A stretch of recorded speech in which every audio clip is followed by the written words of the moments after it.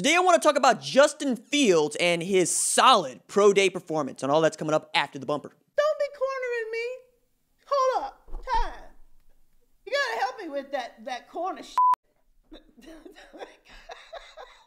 What's up, kid folk? It's RJ Young. I am not on a step mill. Consider hitting the like and subscribe button because I upload a video every single day. It's always college football related, sports related. We have a good time. Today I want to talk about Justin Fields, but I want to start by saying this. Pro day is a miracle. A black man only gets so many of those. Roughly 21 million black men are Americans. Of those 21 million, about 1,200 are NFL players. That means that black men have 0.00006% of a chance of playing in the NFL. This while 1 in 3 black men will go to prison. About 6.5% of the American population is black and male. Now, we know the odds. We know what waits for so many black boys if we fail, if we falter. Black men and their families who get to the NFL are working miracles. Pro Day is an opportunity to showcase that miracle again and to begin building generational wealth so that we no longer have to prove the miracle. Our bodies know this work faster, higher, stronger. The miracle I wait for is when this isn't a prove day. It's just another one. Now, to Justin Fields, who started out his pro day dropping 4.44 seconds in the 40-yard dash, which isn't as fast as the 4.41 that he ran a week ago or 2 weeks ago, and isn't the 4.39 that he wanted to get to. But one, he slipped, and two, that's stupid fast, man! That's ridiculous! At quarterback? Are you kidding? 6'3", 230 pounds. And then the man was out there just throwing dimes. Like, I was listening to Ace Hood's We On while Justin Fields was out there dropping dimes. And I got to tell you, it's a religious experience to be listening to We On and watching Justin Fields do what Justin Fields does best. Talk about a QB who slipped and still dropped to 4.44 in the 40. Like he ain't tossed 60 yards through the air into a shoebox labeled money. QB5 doesn't make no sense. That man rolled up on Clemson and destroyed a whole defense's confidence. All right. Now, there are people that want to point to his 12 of 27 with 2 picks for 114 yards against number 14 Northwestern in the Big Ten title game. And then don't want to point to 22 of 28 for 385 with 6 touchdowns, 1 pick against number 2 Clemson in the playoff. Choosing to see someone at their best or at their worst is a conscious choice. And so much of this is about confirmation bias. We don't have a say on this, but we can look at the facts.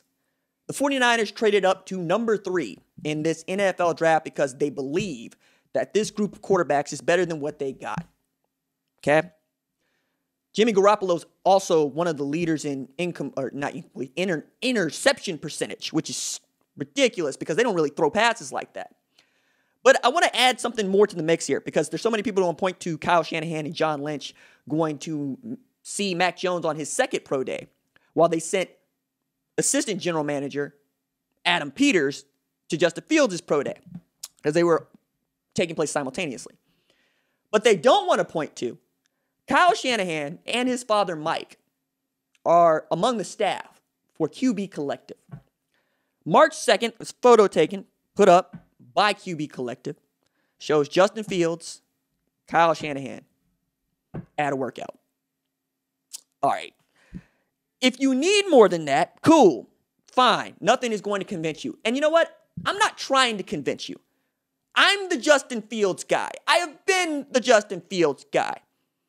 I'm rooting for a superhero because that's what these dudes are. I mean, Baron Browning out here running 4.5 in the 40 is not surprising to me because I knew that man at 220 pounds running 10.97 in the 100-meter dash. He graduated from the Xavier School for Gifted Youngsters. Like, he's like that. And that's a ton of those players. And I keep pointing to these facts because 70% of the NFL looks like me. Okay? The idea that you're going to find guys that are better than Justin Fields in Mac Jones, Trey Lance, Zach Wilson. Cool. It's an opinion. We all got them, and we'll see what the draft has to say about that, and then ultimately we'll see what they do in the NFL. But I have not believed in a quarterback like I believe in Justin Fields since Baker Mayfield stepped onto campus at Oklahoma and led the Sooners to a college football playoff in 2015, since he did it again in 2017, since Kyler Murray turned down playing Major League Baseball and a contract that would have been stupid, them changing the rules so that he could be on the 40-man active roster, and then still became not just a college football playoff quarterback, not just the Heisman Trophy winner, but just the second player in the history of the sport to pass for 4,000 yards and rush for 1,000 yards. First person to do that was Deshaun Watson. I look at Justin Fields, and I see a guy who does not have any so-called character issues. I see a man whose teammates want to follow him into battle. I see a man that shows up to work. I see a quarterback who was unafraid of a 40-yard dash, and Kyler Murray didn't run it. For all those folks that want to say, yeah, Kyler would have been faster. If Kyler was faster, then he would have ran. Maybe he is, but we don't know it. Lamar Jackson ran. Cam Newton ran. Kyler didn't run. Even Baker ran. It wasn't necessarily something graceful, but he was competitive in that way. Kyler didn't need to show. Still was the number 1 overall pick. Justin Fields won't be the number 1 overall pick. Urban Meyer has all but locked the Jags into it. It's like that is the direction where we think we're going to go with Trevor Lawrence, unless there's something that really wants to stir him away. And there are a lot of people going, yeah, well, why wouldn't the Ohio State coach want the Ohio State guy? First, he didn't coach Justin. Not like that. Not really. No. Ryan Day. Right? This is Ryan Day's system. This is Ryan Day's product. And if he turns out to be the guy that I think he's going to be, it'll be in large part because Ryan Day helped it be so. So when we talk about the kid and we talk about his pro day performance and we talk about what you didn't see him do, bear in mind that these aren't necessarily questions you're asking of everybody else. Zach Wilson got loose against a bunch of G5 schools and got dump trucked by Coastal Carolina. Okay? Justin Fields doesn't go through his progressions. He's a one-read quarterback, whatever the hell that means. First of all, 70% of his completions, right, were due to air yards. Like 70% of his yardage was air yardage, which means that he's not throwing the ball short to athletes and watching them make plays after the catch, like, say, Trevor Lawrence. It is to say he's looking to throw the ball downfield. He's looking for the high difficulty throw. And as he said, and I believe, I'm not going to come off of my first read to get to my fourth and my fifth read just so y'all can see that I know how to read the field. Your job as a quarterback is get the ball to the playmakers. And there's a reason why you have a number 1. Because that is the best playmaker for this play. So if you throw a bunch of passes to Chris Olave and Garrett Wilson and don't throw a bunch of passes to Luke Farrell and Jeremy Ruckert, what does it matter? I believe Justin Fields is the best quarterback in this draft. You might believe it's Trevor Lawrence. You might believe it's Zach Wilson. Hell, you might believe it's Mac Jones. But none of them ran 4.44 seconds in the 40-yard dash.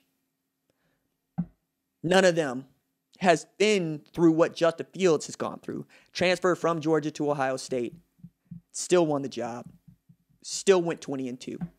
Won 2 Big Ten championships. Made 2 college football playoff appearances and 1 national championship appearance. 2 years. Give me Justin Fields. You can keep the field. Deuces.